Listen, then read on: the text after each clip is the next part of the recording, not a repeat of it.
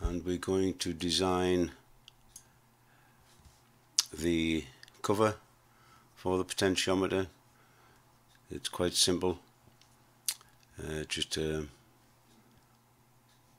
thin walled can with a cutout in it there. So we'll start with the 16.24 diameter circle.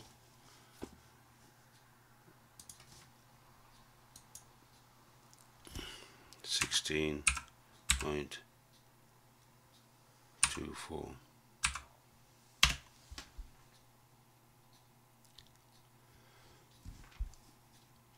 and we'll pull that out to a height of 6.55.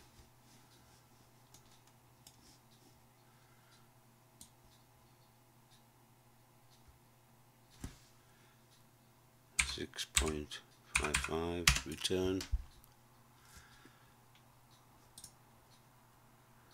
and we need a radius of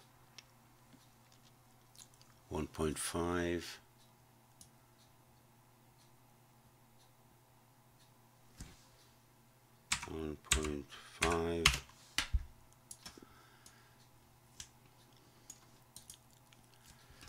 And we're going to shell this with this tool here, shell. Click the face to remove to create a shell, and dimension the shell's thickness. Well, okay, we want to click that face, and we've got a 1mm there, but we want a thickness of 0.45. 0.45. Return. That's our cover. Now we want to put a cutout in there, so we're going to select this face. I'll bring that closer. Face, and place it vertical, and we're going to sketch some shapes on here so that we can pull this slot in the part. So we want, we want to start with a rectangle. So if we place on the center and hit the shift key, we've got a temporary reference. We want to go straight down, so we want that at 0, tab,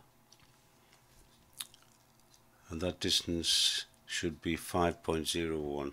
5.01. Return. Click and drag.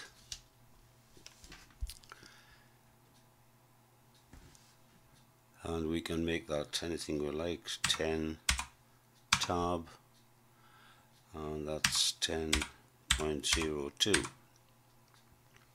Return.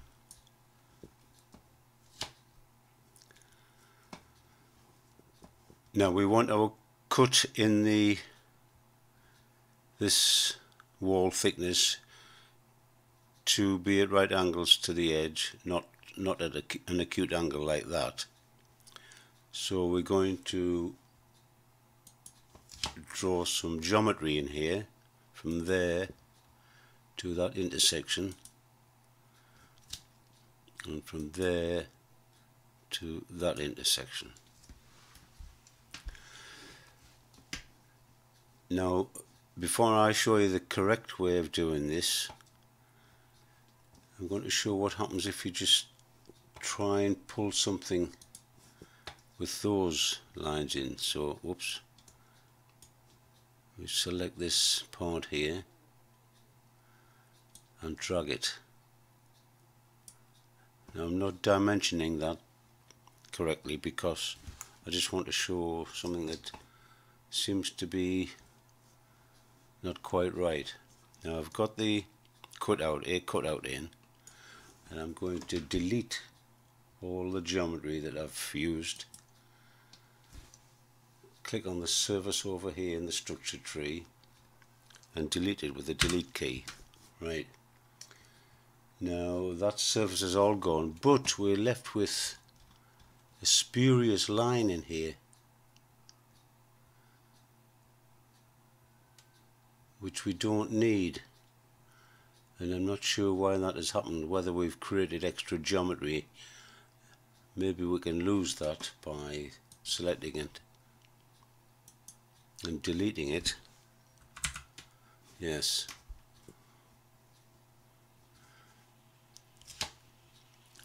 that seems to have worked, but if we go back before we do the pull and trim away, I'll go select that, and right, and if we now trim away all the lines we don't need. No, I haven't gone far enough back. There we are.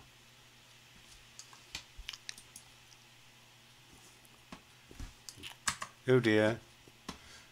Select the right tool, James, and trim away that and that.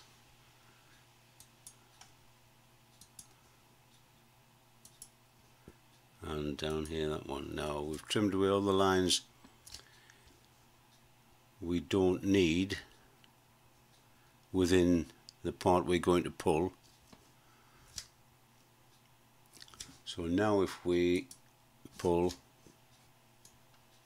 select the part we want to pull and pull that, and we want that to be 2.2 return. Now if we delete the surface, delete key,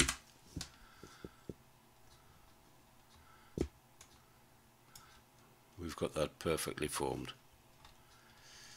So now we've got our cover.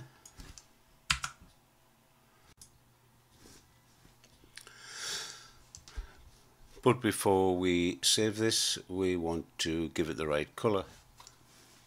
So of course we go to the display, we select the whole thing, click on color, and we generally using for plain steels this lightish grey, and there we have it, the color we require.